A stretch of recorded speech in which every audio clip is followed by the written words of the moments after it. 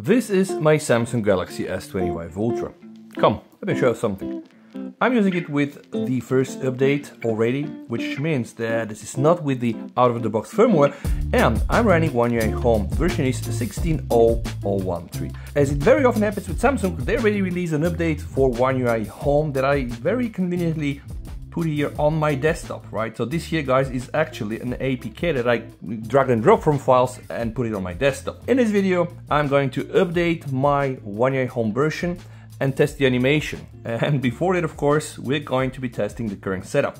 Something I would like to clarify, guys. If you're not following my channel, then you most probably don't know about many of the things, so make sure to follow. But when you click more customizations from the home settings and you have Home Up installed, it will give you access directly to Home Up. And inside, in gesture settings, I'm using the home gesture animation tuning, where I'm using the elegance one, right? I really like the way this works. This is so convenient and very smooth. And honestly, in general, I'm very happy with the S25 Ultra and with One UI 7.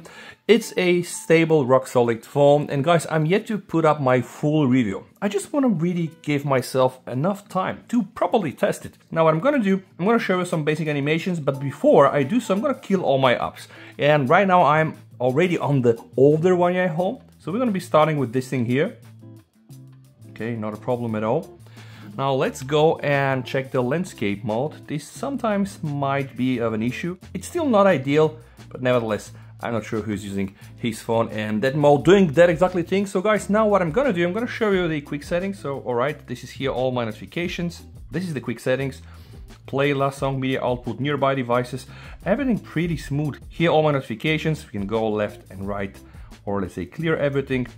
One more time. Very nice, very smooth, no issues at all. And now allow me to show you the animations with my current One UI Home version. So I'm going to be starting with Telegram, Facebook, X, Gallery, right? You can see it's actually very good, guys, and there aren't really a lot of issues with this.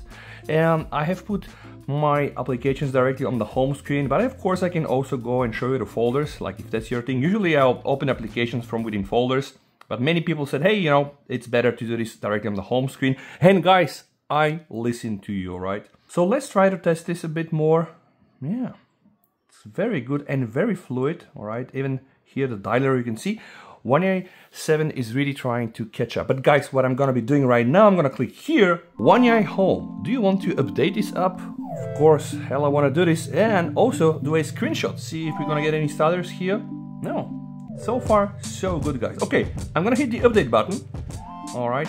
By the way, guys, the application is installed, but if you try this on One UI 7 Beta 4 on the S24 Ultra, people are reporting it's not gonna work. How do we check if the update has been applied?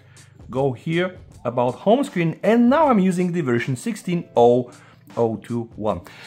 As often happens with Samsung and updates, it's gonna be a bunch of people that are gonna tell you, you know what, this new update, so crazy, best animations. But guys, we need to test everything. All right, now, again, I've closed everything here. Let's go here, smooth.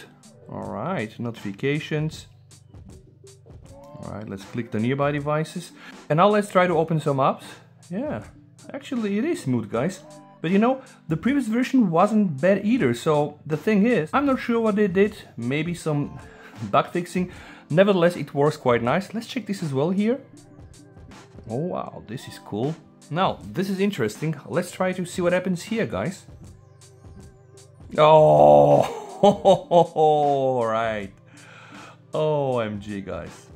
You know what? Actually, this become really worse. This is not good, okay? I probably need to restart my phone and maybe this is going to be better. Let's try to do this, by the way. All right, the phone restarted, so now let's do this one more time. Okay, this one is good, all right? Let's try to close everything. All right, open this one, this one. Yeah, I can see it works, but what happens when we now perform the same animation? Oh, this is not good, guys. Maybe now a bit better. All right, you know what, guys? Let's just assume that Samsung is not going to be able to fix this animation ever.